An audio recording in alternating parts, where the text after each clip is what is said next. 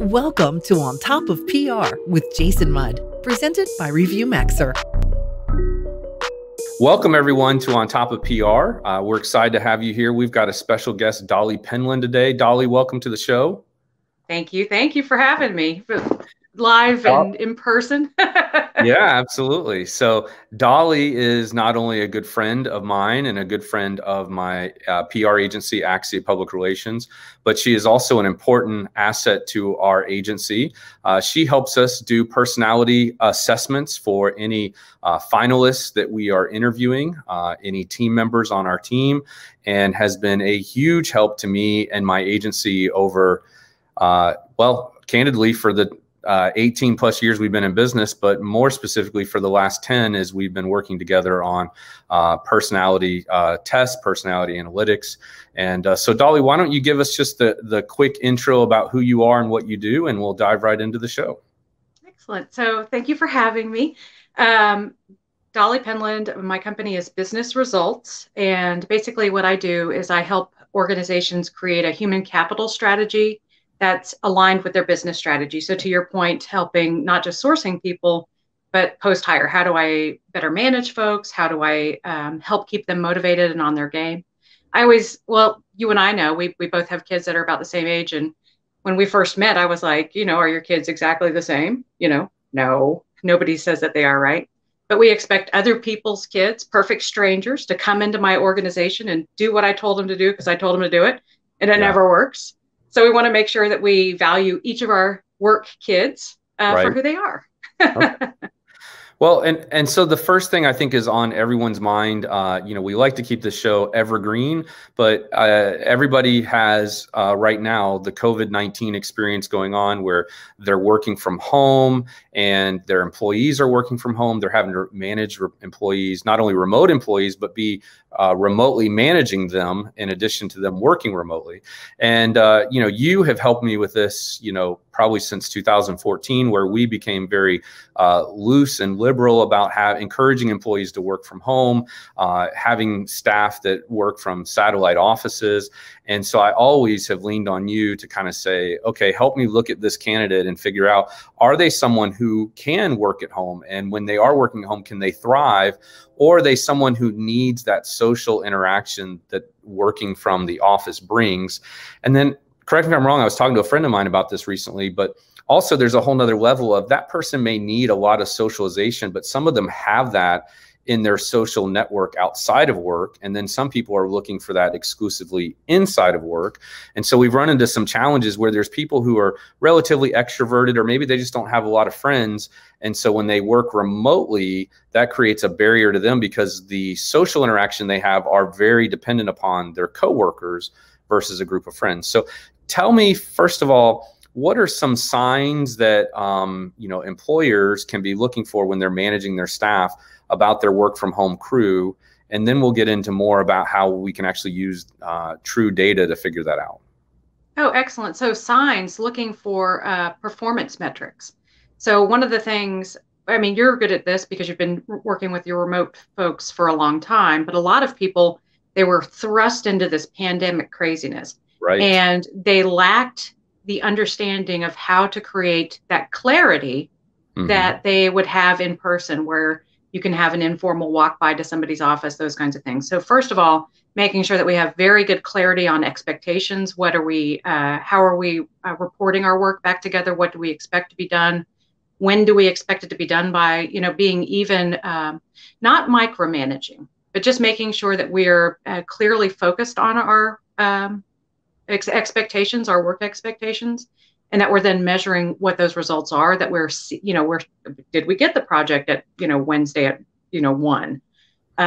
Did we focus our energies on the outcomes of whatever it was? So we're making sure that we're looking for those kinds of clues first.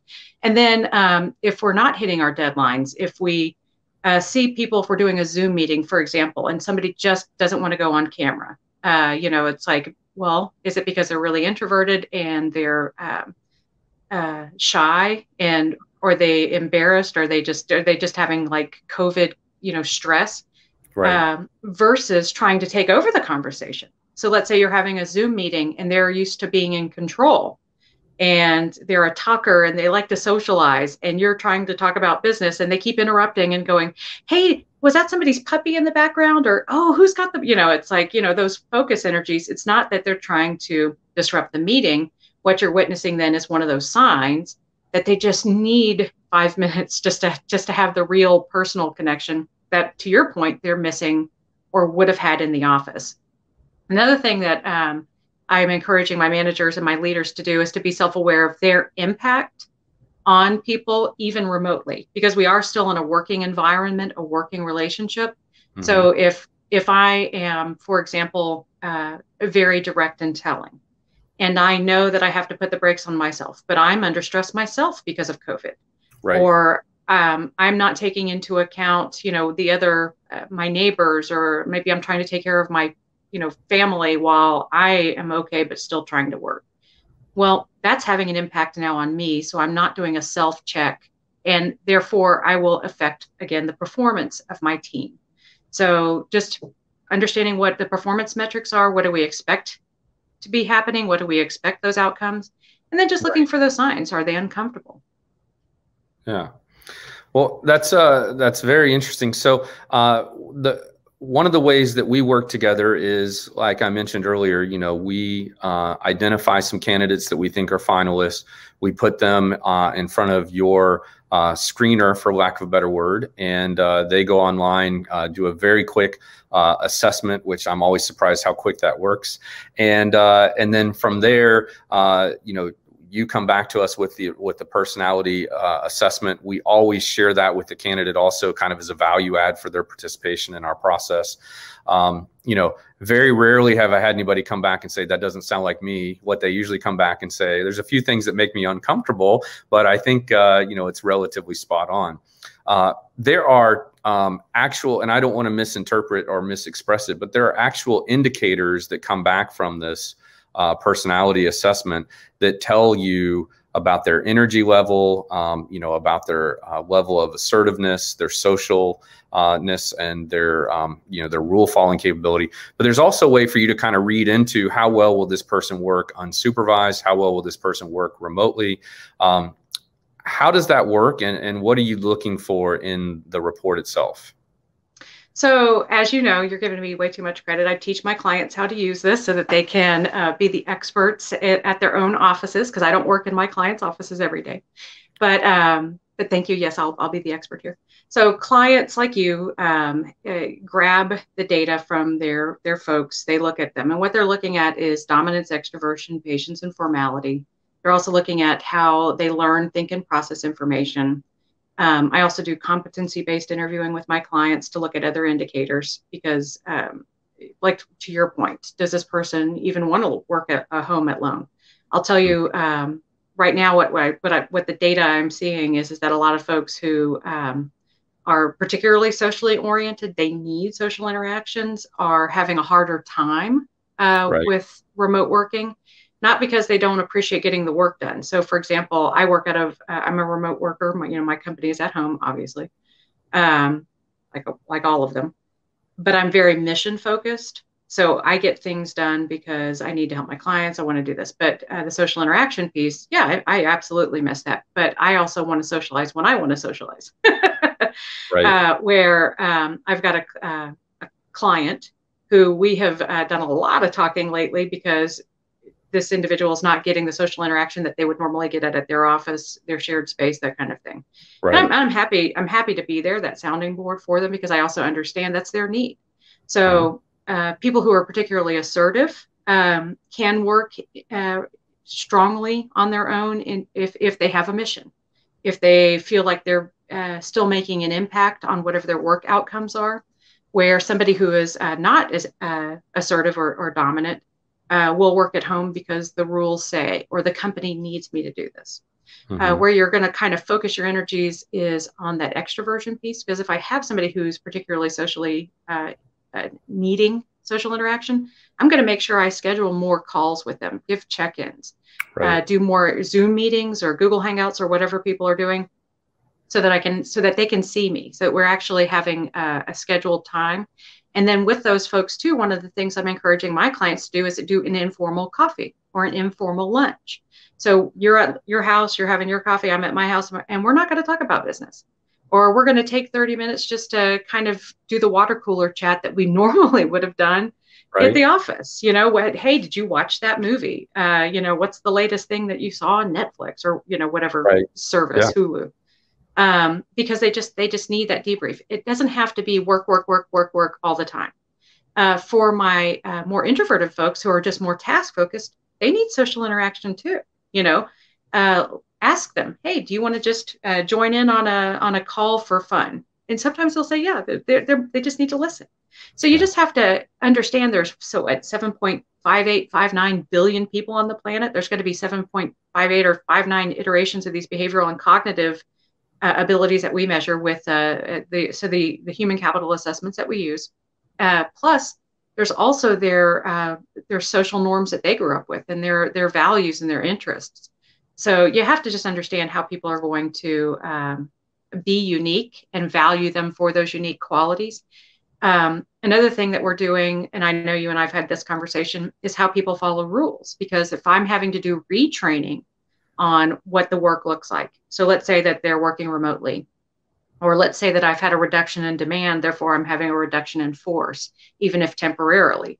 Well, I might have one person doing the work of two people.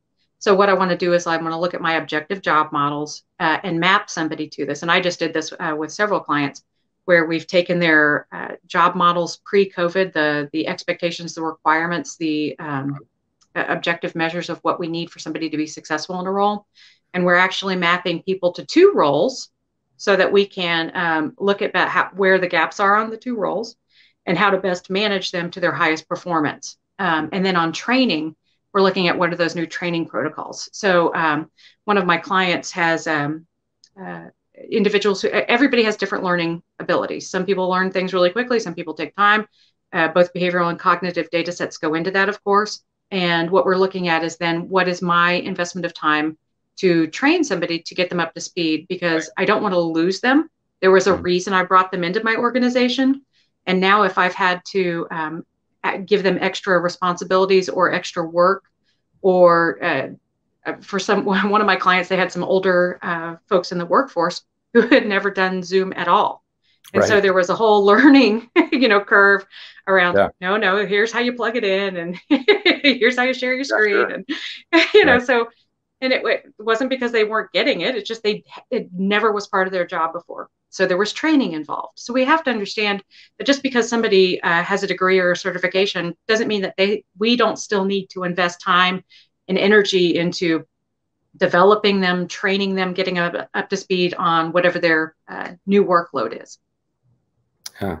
So you're making me think of a real life example, whereas, there's an employee at our company. She's been with us for a long time, probably 8 or 9 years now.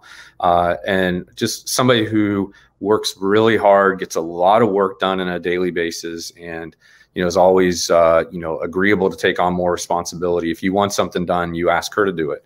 And, I'll never forget that you helped me understand. By the way, her employment with our company probably just barely predates when you started providing your services to our company.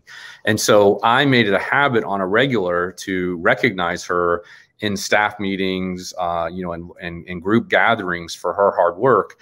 And then you told me, just kind of giving me an overview of all of our staff when we talked specifically about her.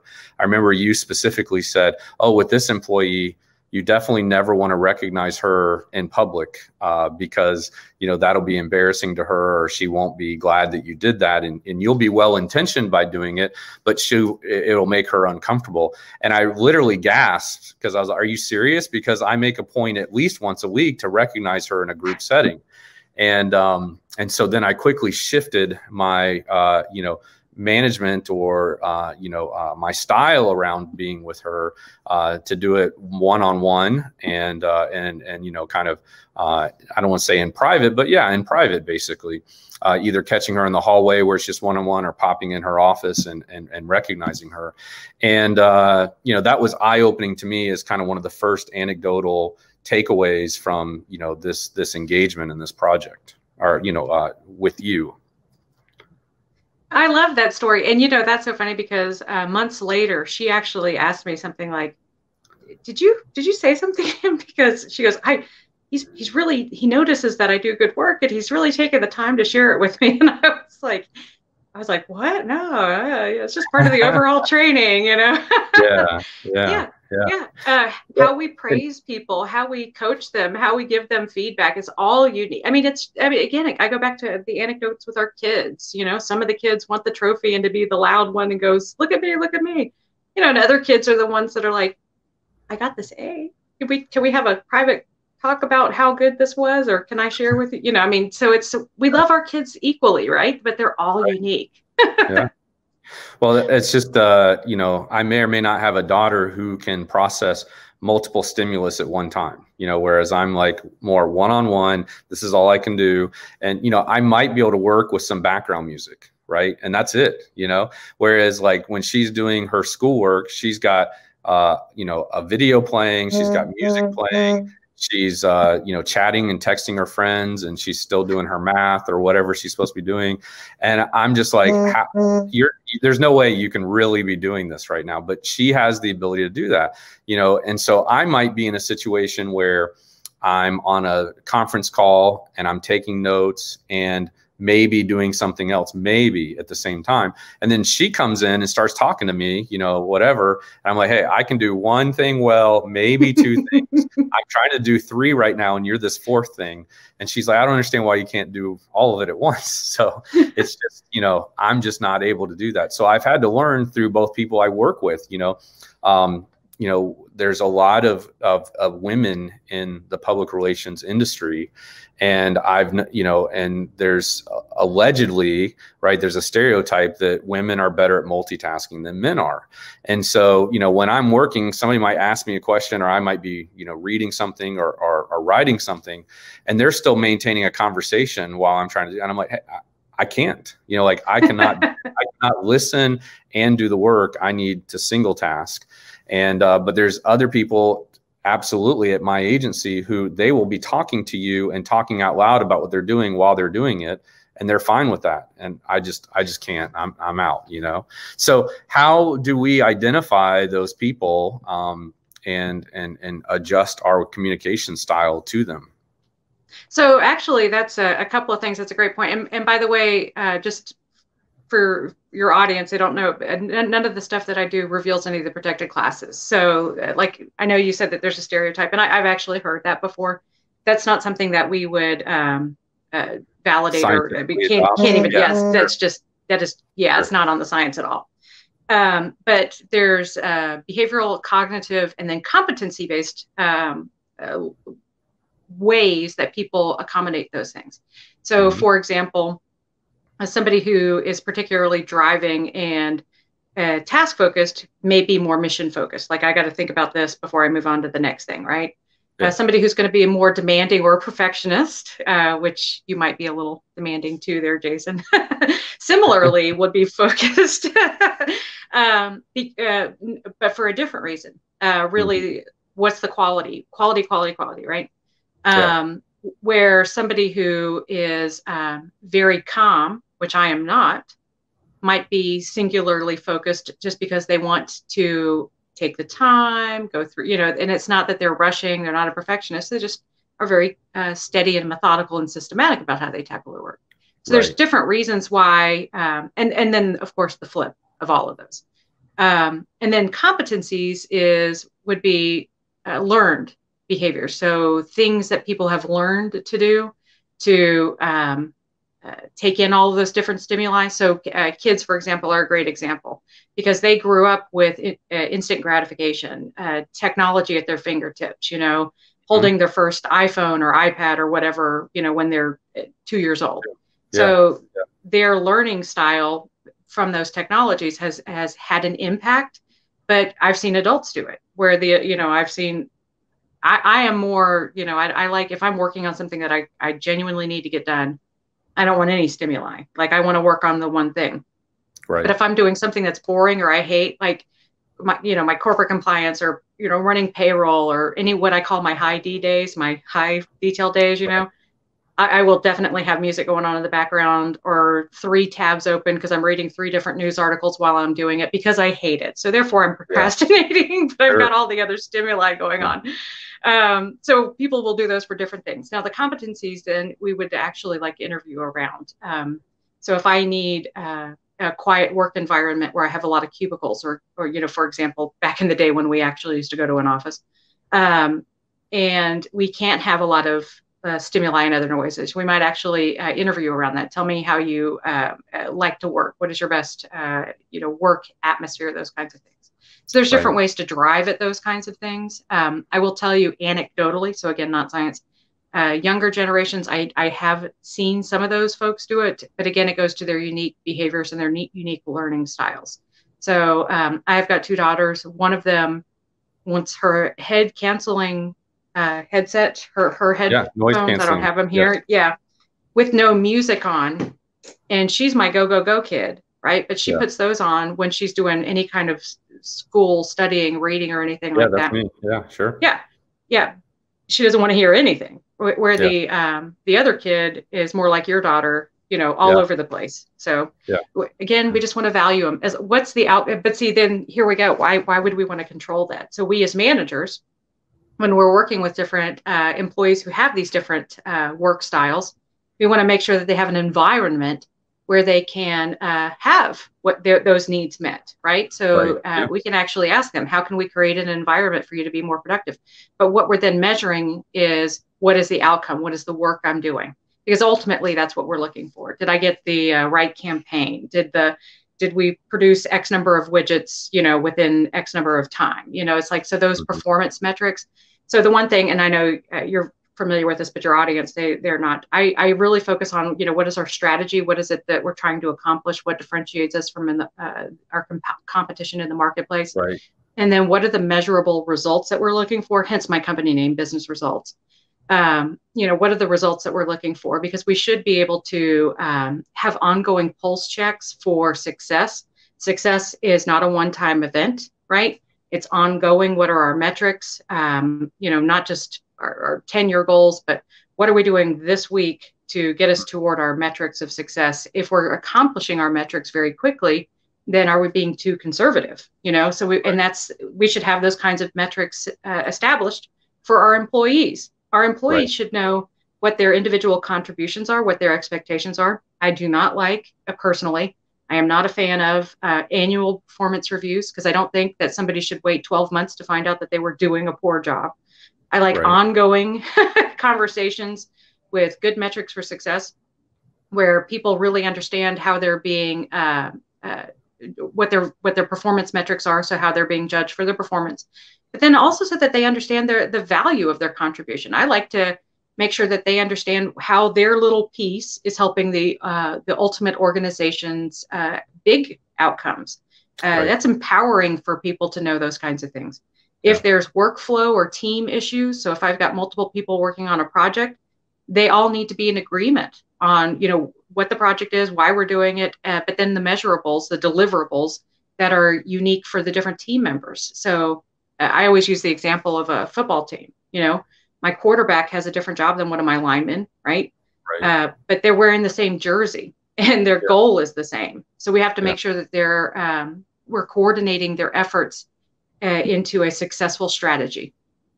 You're listening to On Top of PR with your host, Jason Mudd. Jason is a trusted advisor to some of America's most admired and fastest growing brands.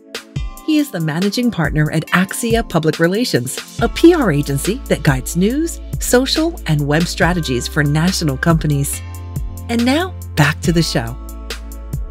We are not a perfect organization by far, but somehow we managed to go 63 months at our agency without any turnover. And a big part of that is what you're describing is we looked at the person and said, my wife and I just finished binge watching The Good Place, right? And so, if you haven't seen the show, I'm not going to spoil it for you. And I'm going to actually give you a poor description of it. But that is that, it's like these people go to the afterlife and, in some way it's designed to be exactly what they wanted. It accommodates, what their ideal situation is. And so similarly, we look at it and we say, we want to hire the best PR people we can find, and then we want to surround them with the tools and environment to help them succeed. And we want to embrace that there are things that they do well that they want to do. There's things they don't do well that they don't want to do. So we want to take away the distractions, the inefficiencies, and the undesirable work experience. Delegate that to someone else who loves it. Like you said earlier, you don't like doing the paperwork and compliance, but I guarantee you there's somebody on my team who does, right? And there's somebody on my team who doesn't. So we try to partner them up and separate the work in a way where, you know, there's, believe it or not, there's some people who want to work in PR who are introverts and don't want to pick up the phone, but there are other people who will pick up the phone and talk all day. So we try to divide the work in a way that I can take what you do best and optimize your time and talent to give you more of that and less of what you don't want to do. And so, you know, look, again, we're not perfect, but 63 months without any turnover, a lot of that, you know, there's some credit there. Some of that goes obviously to what you've helped us accomplish and what you've helped us do. And one of the big things, you know, is, and I mentioned this to you many times, is when I got my personality index from you, my profile, it was very clear to me. It was very validating to me. There were things that I do and challenges that I have that I thought were, you know, how do you say, made me, you know, deficient in some way, but instead it was affirming that, yes, that's me and I struggle with this. And, you know, now that I know that I can leverage my strength. And, you know, one thing I'll never forget that was very revealing was, you know, you said to me that I struggle to delegate authority, and I pushed back on that and said, no, I love to delegate. And you were like, yes, you love to delegate tasks. You don't quite delegate authority well. And so that was eye-opening to me to see where I could, you know, shed and give away, you know, more than what I was giving, you know, so that I could be more efficient and my time. And so, you know, through a process of, you know, 5 years or so, I started to really become more astute and interested in culture and developing my team and things like that, that, you know, this was part of that process of that eye-opening or awakening, if you will, to the importance of personalities and managing personalities and, you know, putting players, if you will, in the right positions where they'll be happy and successful, not just where the team needs them to be. So, you know, and I think that was one of the best things that, you know, has come out of our relationship, is helping me look at people as the assets they are. But, you know, as our friend Dwight Cooper says, you know, what's best for you is what's best for the company. And so I've always tried to look at it that way too, is kind of, you know, what is the best job experience for them, employment, career experience for them, so that we can create employees for life and put them in the place where the good place at Axia, where they'll be the happiest. So. Oh, I love that. And I'm going to just kind of reaffirm what you just said, because you just said 4 key points that I really think that your audience needs to understand. First of all, you gained self-awareness. Everybody has their own strengths, and everybody seems to think that they're self-aware, but we don't spend time actually self-coaching and understanding what our strengths are and what to your point, deficits. Although I usually don't look at the deficits, I really focus on the strengths. I'm a big fan of the carrots, not the sticks, right? Yeah, but less painful. Yeah, much. But really, it starts with self-awareness, because I have to understand that I might be the one getting in my own way. I know, for example, that I really don't like the details, you know, so it's like I do have an assistant that I can tap when I need to do some work for me. I do have my accountant who does my like CFO for hire work, you know, and I did all that stuff for years because I know I need to control everything, right? But I also don't know what I don't know. So I finally had to say, okay, what will I let go? How can I let it go? How do I, because I want my business to be successful. So I like that you said it was self-awareness, and that it took time to develop that self-awareness. Everybody's great. I'm great. You're great. You know, all the people in the audience are great. We don't understand our impact on others. So starting with that self-awareness piece is critical. And then I like that you said dividing up the work. So having multiple job models. So I have different focuses. One of my clients, for their project managers, we created client-faced project managers who do more of the client interactions, and then a task-focused project manager who handles more of the inventory management and the deadlines and the scheduling and the work with the individuals, their frontline workers. because why not divide up that work, make it more successful? Then you talked about teams, actually, making sure that the environment is high performing, so that those different contributors can work together, they can share, they can collaborate, so that your talkers and your task focused people both love PR, they both love the work, and now they can work together to capitalize on each other's strengths at a peer level, because you're not there holding their hands every minute of the day, right? So that's not a leader's job. So we want to make sure that those teams have been coached or developed, that they have good expectations, that they understand where they're going to go, so that they will be successful. And that does reduce turnover, which is amazing. I didn't realize it had been 63 months, so that's awesome. Yeah. And then culture. A lot of people just don't investigate culture. They don't reward. They'll say, we have this culture, but then they don't interview around it when they're bringing new candidates in, or they don't reward culture, those kinds of things. So one of my clients, I recently helped them create culture interviewing questions, because they're doing a lot of hiring right now. They actually see this pandemic environment as an opportunity. So we were creating culture-based questions instead of just saying, these are our cultural values. We're interviewing around them. We're taking a deep dive to explain not just what our culture is, but to get an example. Does this person believe in that culture? Are they wanting to embrace and embody that culture? Because we go through so much trouble and effort to create our vision, mission, values, to make sure that we have the great products and services. So we want to make sure that that piece doesn't get neglected, because when other people interact with those employees, they'll know if somebody actually is embracing that culture.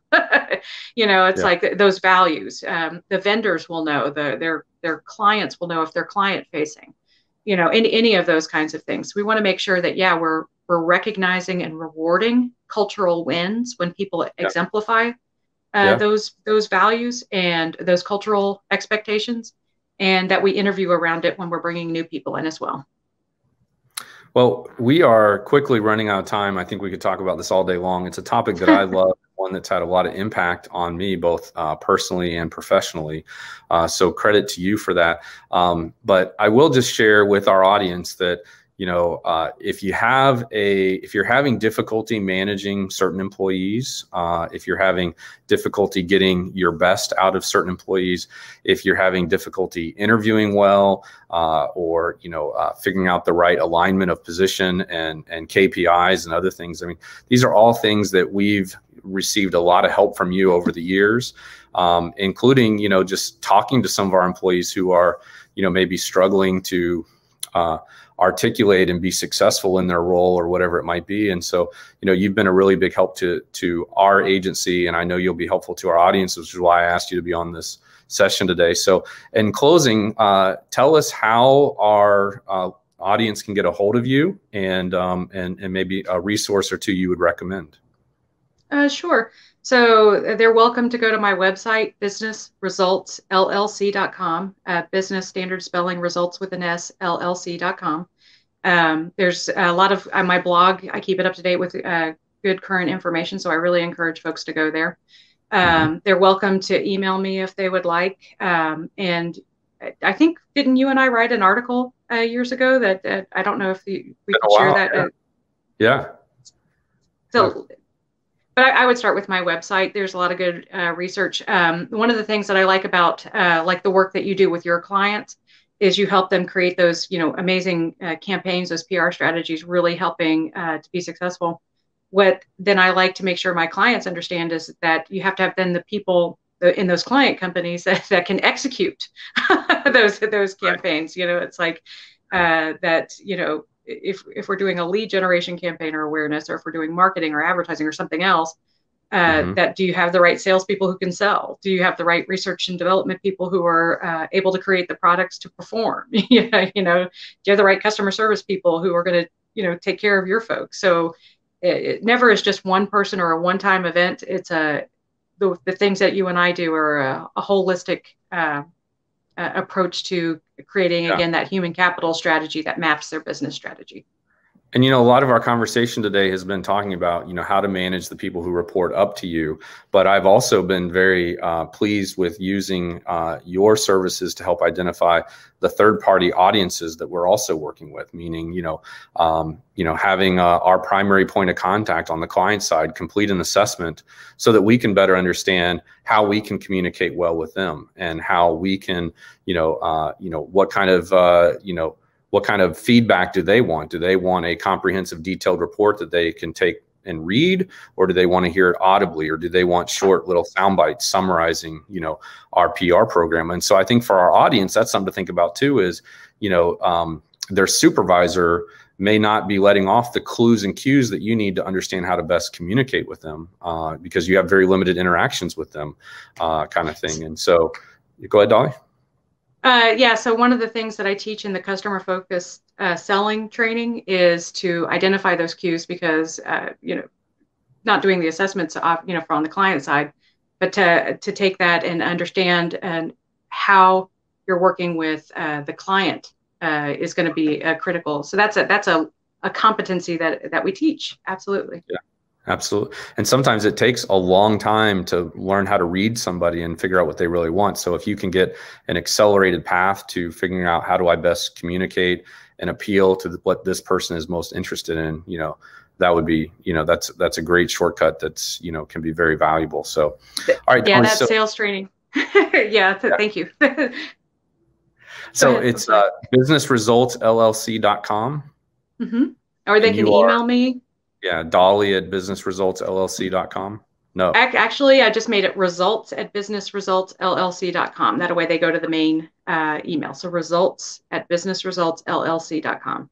Perfect. Okay. Well, Dolly, thanks for joining us today. We're really glad you were here. Hope you enjoyed our session together. And we also wish that as well for our audience, that they found this time to be beneficial and have learned how to create an edge in their leadership and management style, the way they communicate and the way they lead and the way they get the most out of performance out of their team. So again, thank you, Dolly, and look forward to continuing our conversation soon. Thank you. And I always love talking to you. I love to talk. You can talk to me anytime. That's right. Thank you so much.